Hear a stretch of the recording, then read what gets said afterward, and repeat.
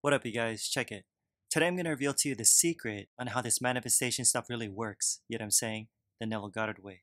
That if you do this one thing, I'm telling you, things can happen instantly. Because trust me, you don't want to get caught up trying all those different techniques out there without first understanding this, or else you'll be wasting your stinking time.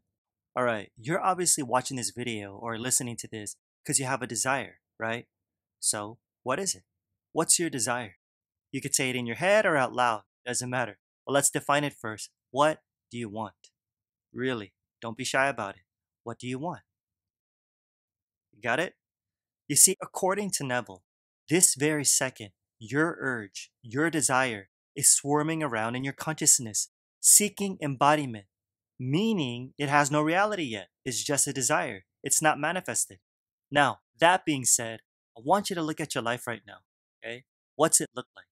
The quote-unquote good, the bad, and everything in between. Question, do you know why things are the way they are? You could blame him or her, your parents, the economy, and on and on and on. Or you can take seriously Neville's answer to why your reality is the way it is, which is this. Ready? It's because of your consciousness. It's because of your consciousness. Your world, believe it or not, in its every detail, is what it is because of what you're conscious of being. Simple as that. Your world is a mirror, folks. You gotta stop playing the victim. You wanna change your life? Change your consciousness first. Remember, consciousness is a one and only reality, and we live and move in different states. And why are states of consciousness important? Because whatever state you're in, that's what manifests. Here's the thing though. States are lifeless until they're activated. So how do you activate them? You gotta get this. States are activated when your imagination enters and fuses with them. When there's an agreement between the two. What the heck does that mean? Look, earlier I asked you what you wanted, what your desire is, which is still lifeless, right? It has no reality in your 3D world. Here's how to manifest it. One word. Awareness. Awareness. You'll give life to your desired state when you're aware of it, of being it. How? Ask yourself, what would it be like if it were true that I'm now the person I want to be?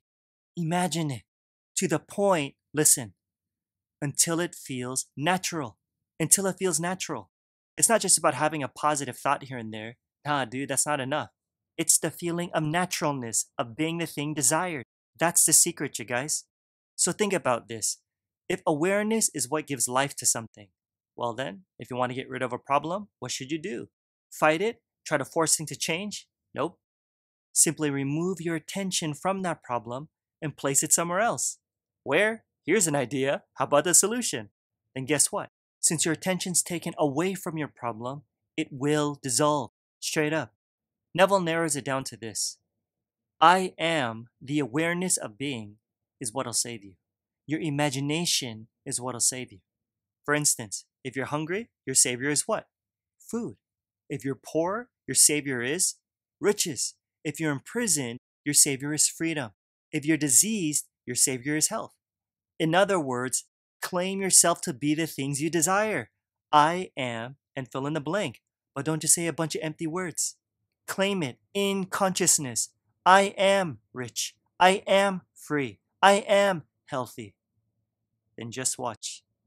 Neville says the very second you feel one with your desire, to the point of naturalness, then you'll become it. Your desire will embody itself in your world because you get what you believe. Yeah.